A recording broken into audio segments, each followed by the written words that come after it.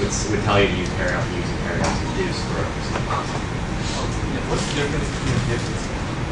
Div and span, div is a block level element, so it has the new line before and after, and span is an inline element, which means that it doesn't have that new line before and after itself. Does that make sense?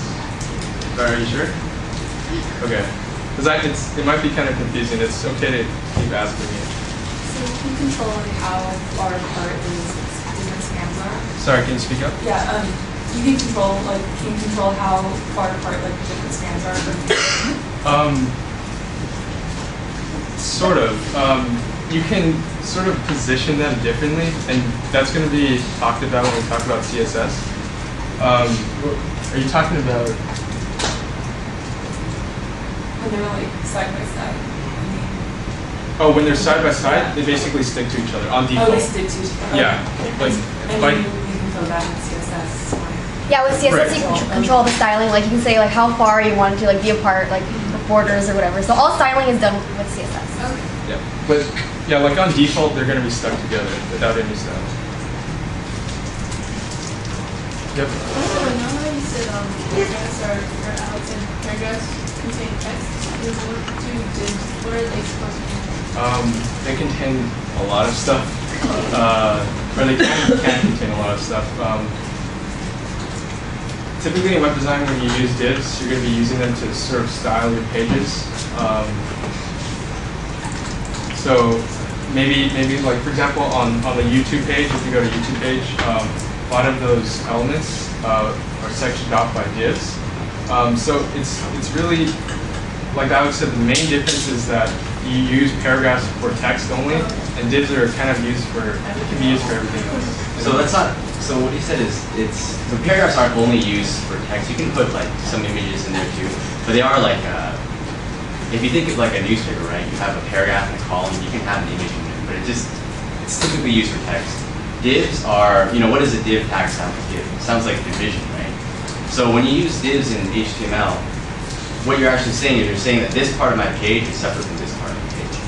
Outside of that, outside of just like what it means, divs are containers, and what that means is anything inside of it you can stylize. So you kind of encapsulate text or whatever content you have, and then you can refer to it later with CSS with an ID or a class tag, and you can apply certain styles to like a background image or a background color, things like that, or a border. So it is a little bit confusing right now, but when we get into CSS, it'll make a little more sense why you're using this stuff. Just for now, try to wrap your head around the fact that the HTML tags by themselves are just kind of there to clue the browser in to what your content is supposed to be about. So image is an image, P is a paragraph. You use different headings to specify the importance of different lines of text in your code, things like that. The way I see it, like aren't divs for like different functions of the website? Like you have the menu, yeah. You have like the logo, and then you have like the content itself, and then like a footer. Yeah, exactly. So that's perfect what he said. So divs separate out parts of your web page, right? So it separates out. What's a good example? Maybe that YouTube screenshot that John showed up earlier.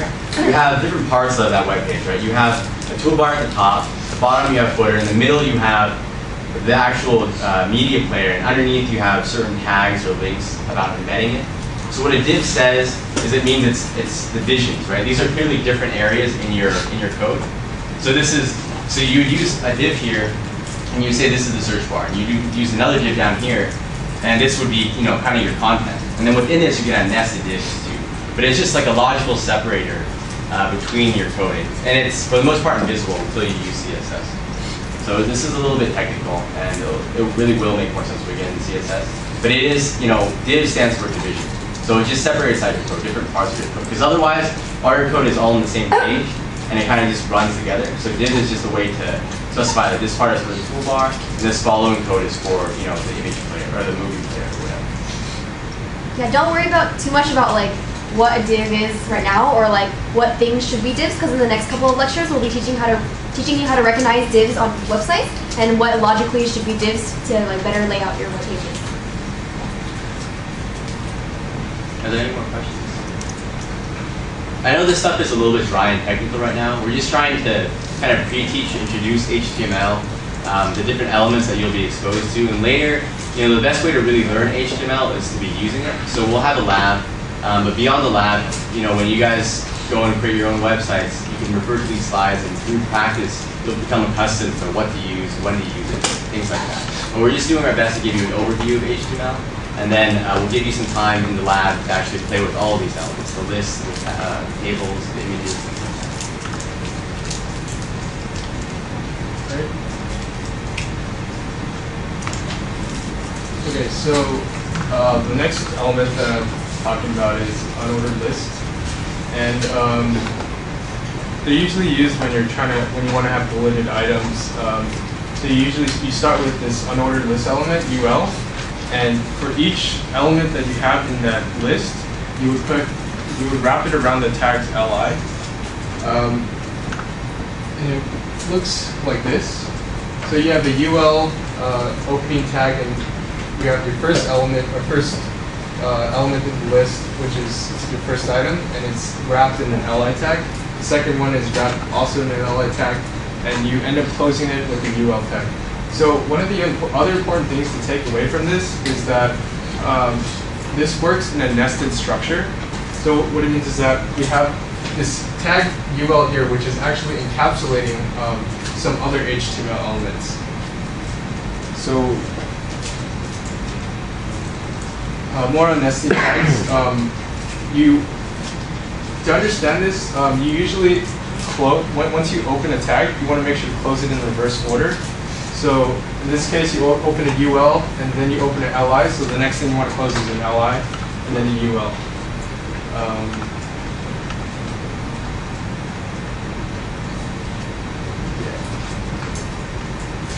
And right here, blocks can contain inline elements, but inline elements can't contain blocks. So you can't put a div in a span, but you can put a span in a div. Oh, yeah.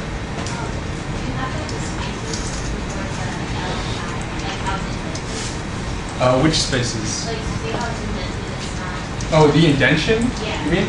So it's good. It's definitely good practice to indent your HTML code. You don't want it to all be smushed in one line, even though technically the HTML browser will render that. It's going to make it hard for you to change these HTML pages later in case you find out you need to update something. So, I mean, it's always good practice to make sure that you indent stuff to represent the nested nature of those HTML elements. The next thing is tables. So, table tags start with table, of course. And you have these things called th, which are header tags. And what header tags do is it's essentially the top bar of a table, and it's differentiated in the way that it's bold as opposed to normal text.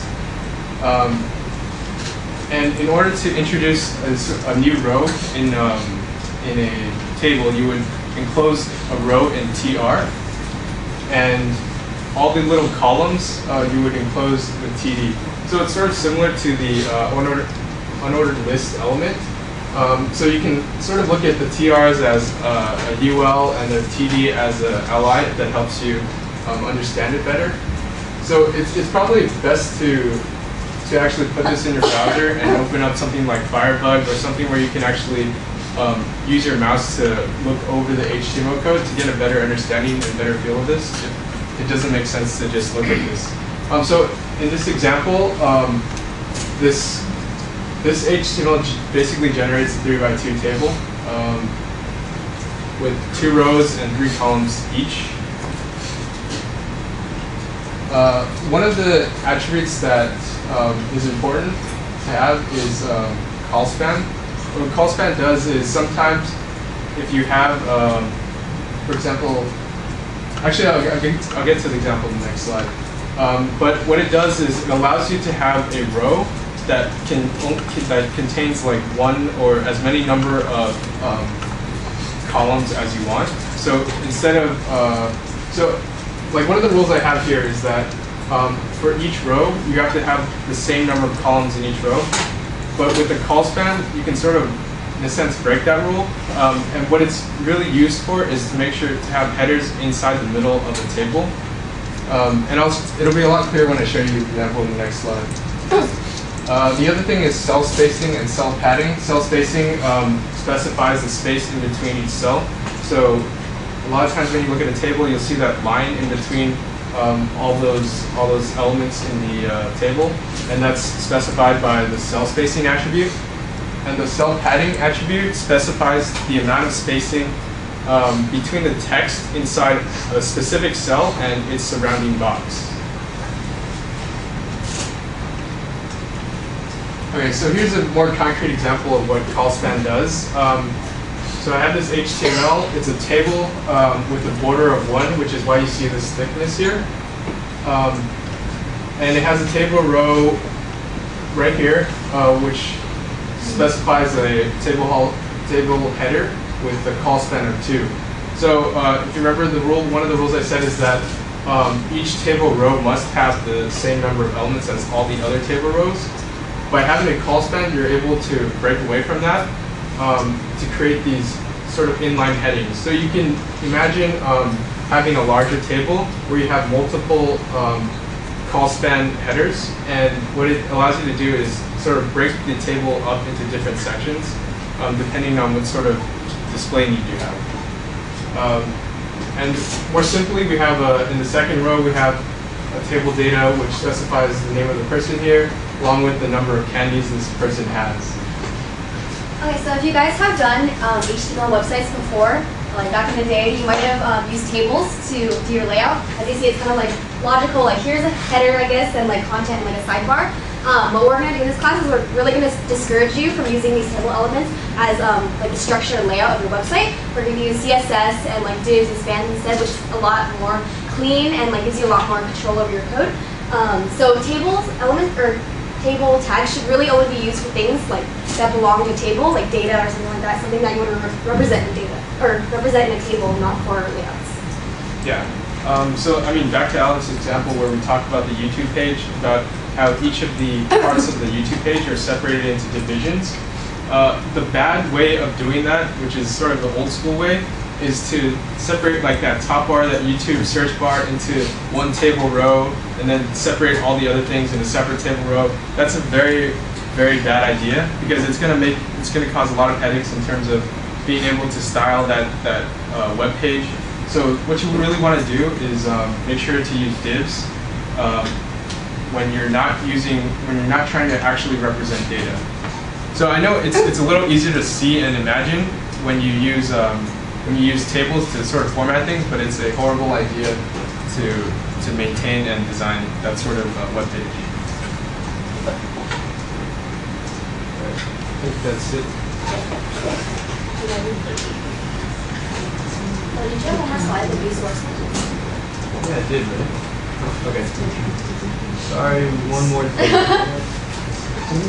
Okay. The last thing is, like I said, when I started learning HTML myself, I found out one of the best ways to learn was to just go to a website.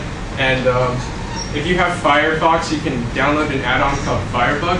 And what it allows you to do is basically use your mouse pointer, hover over things, and it highlights it in the HTML document. So Chrome also has the same thing. It's called Inspect Element. If you right-click on it, on some sort of piece on the page, it'll have a section that says Inspect Element, and it'll be able to point out exactly which part of the HTML that's rendering that piece of HTML or that piece of web page. For Chrome and Safari, to do that kind of inspect element thing, you need to first go to like preferences and enable the developer's view. So don't be like freaked out if it doesn't work. You have to go and enable the option. Safari? Yeah. Okay, so we're actually going to go ahead and start the lab now. Just open up lecture and do the lab.